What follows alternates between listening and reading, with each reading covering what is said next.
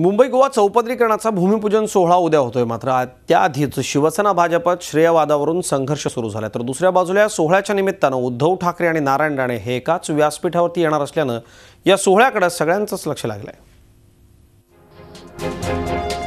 मुंबई गोवा राष्ट्रीय महामार्गाच्या चौपदरीकरणाचा भूमिपूजन सोहळा शुक्रवारी होतोय। इंदापूर ते झारा या 366.17 किलोमीटरच्या या रस्त्याच्या कामाचा शुभारंभ होणार आहे। मुंबई गोवा महामार्गाच्या कामासाठी 12,058 कोटी रुपयांचा निधी मंजूर झालाय। या महामार्गामुळे कोकण विकासाला खऱ्या अर्थानं गती प्राप्त होणार असल्याचं सांगण्यात येत आहे। टोटल 366 किलोमीटर पैकी जे काही लेंथ आहे त्याची एकूण कॉस्ट आपली 12,058 कोटी कॉस्ट आहे। त्या हायवेवर आपण आता सध्या 14 ब्रिजेस आणि 2 आरओबीचे काम चालू आहे। त्या 14 आरओबी ब्रिजेसपैकी 2 ब्रिजेसचं काम कंप्लीट झाले आहे। भूमिपूजन सोहळ्याच्या निमित्तानं महाराष्ट्राचे मुख्यमंत्री देवेंद्र फडणवीस, केंद्रीय मंत्री नितीन गडकरी, शिवसेना पक्षप्रमुख उद्धव ठाकरे, काँग्रेस नेते नारायण राणे अशी दिग्गज मंडळी एकाच व्यासपीठावर दिसणार आहेत। शुक्रवारी सकाळी 11 वाजता कुडाळ एसटी स्टँड जवळ होणाऱ्या या कार्यक्रमाकडे सगळ्यांच्या नजरा लागल्या आहेत। गेली अनेक वर्ष हा रस्ता रखडलेला होता। माननीय गडकरी साहेबांनी या सगळ्या विषयामध्ये गांभीर्याने घेऊन हा विषय तडीस नेऊन आत्तापर्यंत या मुंबई गोवा हायवेच्या 14 पुलांचं काम कंप्लीट झालेलं आहे आणि येणाऱ्या डिसेंबर 18च्या अगोदर या सगळ्या रस्त्यांची कामं पूर्ण होतील। या निमित्तानं श्रेयासाठी शिवसेना भाजपमध्ये चढाओढ सुरू असल्याचंही या निमित्तानं पाहायला मिळतंय।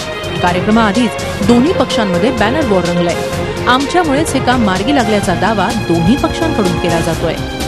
निश्चितपणे कोकणातील सर्वच जनता शिवसेनेच्या पाठीशी गेली अनेक वर्ष आहे। शिवसेनेचे या विभागाचे खासदार शिवसेनेचे आहेत, या विभागातले सर्व आमदार शिवसेनेचे आहेत। त्यामुळे निश्चितपणे शिवसेनेच्या माध्यमातून हा रस्ता होतोय आणि निश्चितपणे लोकांनी पण या ठिकाणी शिवसेनेचा आभार व्यक्त केले आहेत। त्यामुळे खरं श्रेय या महामार्गाचा शिवसेनेचा।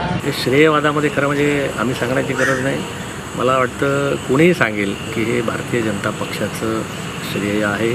गडकरी साहेबांची इच्छाशक्ती आहे, ताकद आहे आणि फडणवीस सरकारने त्यांना केले आहे। शुक्रवारी या महामार्गाचं उद्घाटन होणार असलं तरी अनेक प्रश्न या निमित्तानं उपस्थित होत आहेत। 2014 मध्ये पहिल्या टप्प्यात 179 कोटी रुपये खर्चून महामार्गावरील 14 पूल 1.5 वर्षांत पूर्ण केले जातील असं जाहीर केलं होतं। मात्र अद्याप पुलाची कामं अपूर्णच आहेत।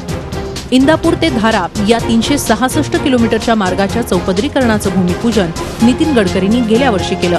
मात्र भूसंपादनाचं काम अद्याप पूर्ण झालेलं नाही। काही ठिकाणी भूसंपादन झालंय पण त्या ठिकाणी मोबदला मिळालेला नाही। 366 किलोमीटरच्या पट्ट्याचं एकूण 11 भागात विभाजन करण्यात आलंय। 11 भागांचे 10 टेंडर काढण्यात आले असून तब्बल 6 टेंडरची प्रक्रिया पूर्ण करण्यात आली आहे। मात्र अद्याप कामं सुरू करण्यात आलेली नाहीत। नितीन गडकरींनी 1 मे 2018ला महामार्गाची सगळी कामं पूर्ण होतील असं आश्वासन दिलं होतं। मात्र अजूनही कामच सुरू न झाल्यामुळे हायवे कसा पूर्ण होणार हा देखील एक प्रश्नच आहे। असं असलं तरी मुंबई गोवा महामार्ग अनेकांसाठी चर्चेचा विषय ठरलाय।